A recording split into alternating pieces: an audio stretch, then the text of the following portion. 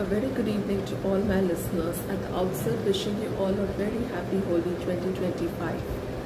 So today our topic of discussion is a very important yet confusing topic for most of the residents, and it is important not only for the patient management, but it is also an important topic in the practical exams as well as the theory MS exams.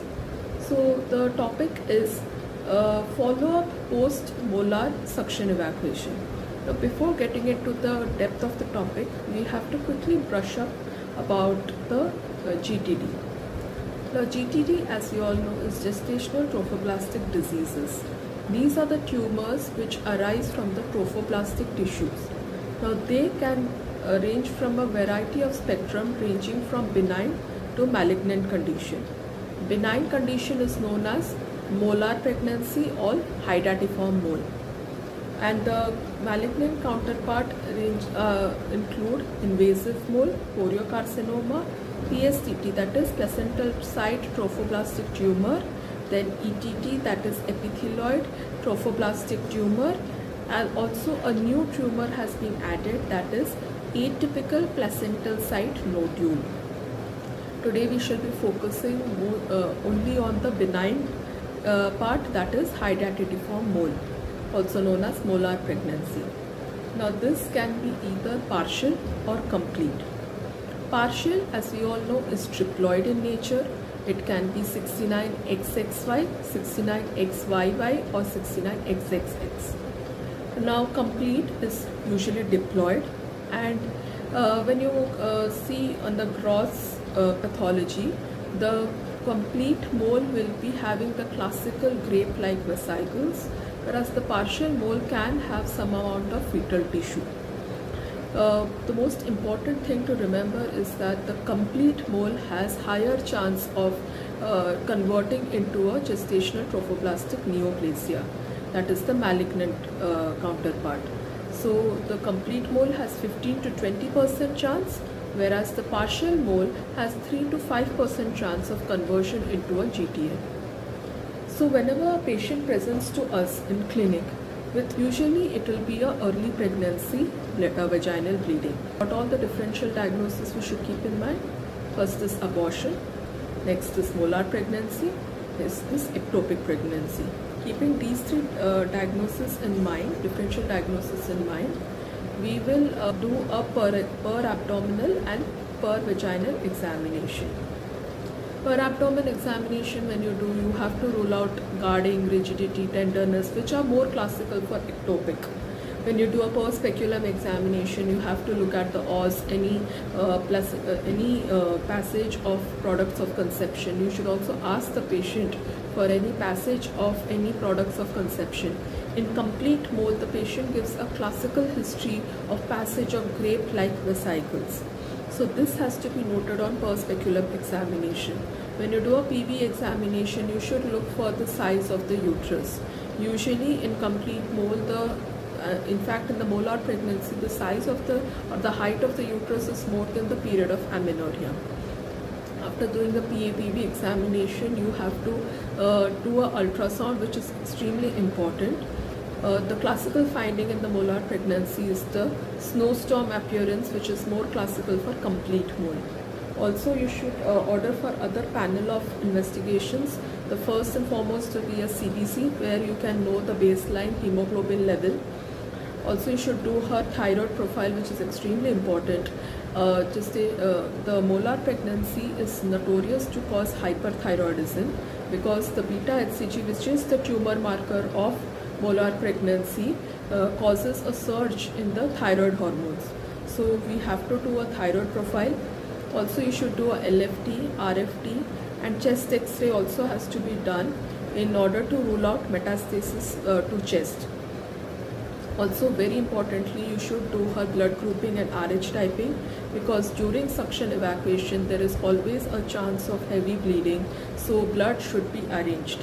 After doing all these investigations and confirming from your clinical as well as from the ultrasound reports, you come to a diagnosis of molar pregnancy. Always send a baseline beta HCG, which is the tumor marker of molar pregnancy. Usually it is more than 1 lakh in case of complete mole, and in partial mole it will be slightly lesser than that. So after getting the baseline beta HCG done, you are going to do the management. So very importantly, we have to remember this, that the management of choice in case of molar pregnancy is suction and evacuation. During suction and evacuation, there are some precautions that we must take.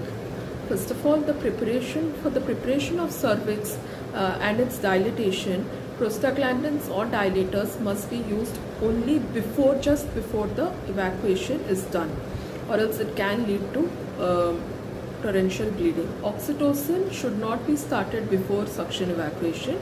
Always after you perform the complete suction evacuation, then you must start the uterotonic or oxytocin. Also, remember that the largest size of cannula is always preferred for doing suction. So after you have done the suction on day 1, you are going to send the next beta HCG 48 hours after suction. So that is on day 3. Then you discharge the patient. But the most important part is the counseling you have to do during discharge.